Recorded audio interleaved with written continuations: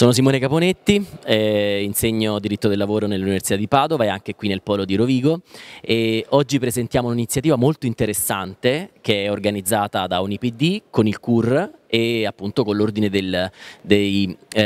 ingegneri e degli architetti di Rovigo, ma anche con l'Aidlass forense, un'associazione della mia materia. Il seminario di oggi è il compenso dei professionisti nel sistema degli appalti ed è una delle iniziative che UniPD con il CUR ha intenzione di fare per intercettare, ecco, nasce dalle esigenze degli ordini professionali e della cittadinanza e della popolazione del Polesine e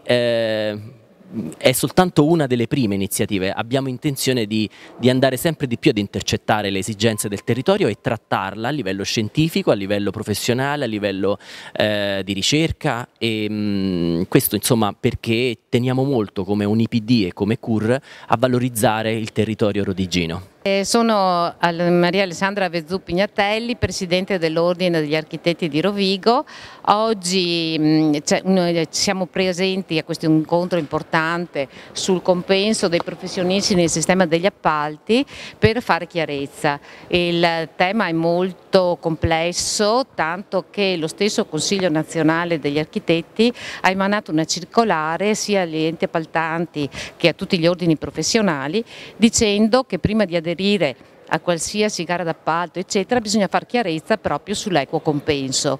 Siamo qui proprio per capire eventualmente come le leggi possono essere in sintonia tra di loro, codice di appalti, equo compenso, per poter dare un indirizzo ai nostri professionisti qualora dovessero partecipare appunto a queste gare d'appalto e non subire appunto eventuali attacchi per sconti che non bisogna fare. Ed esempio l'ANAC si è proprio espressa in merito che non bisogna fare sconti soprattutto sulle spese